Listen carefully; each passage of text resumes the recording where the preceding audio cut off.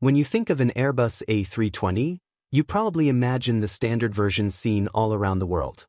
But in India, there was something very different about them. Back in the late 1980s, Indian Airlines became one of the first customers of the A320.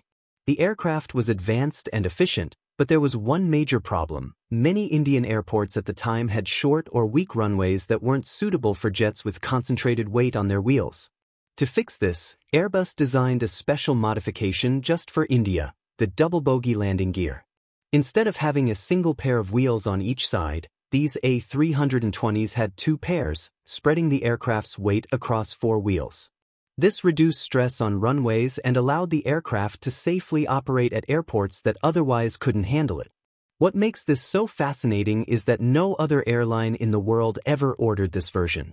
It added extra weight and maintenance, so it wasn't practical outside India, but for Indian Airlines, it was the perfect solution.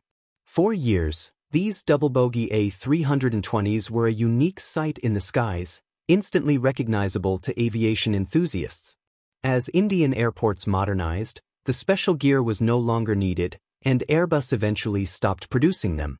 Today, only a few survive, making them a rare piece of aviation history. The double-bogey A320 will always remain one of the most unusual and uniquely Indian chapters in Airbus's story.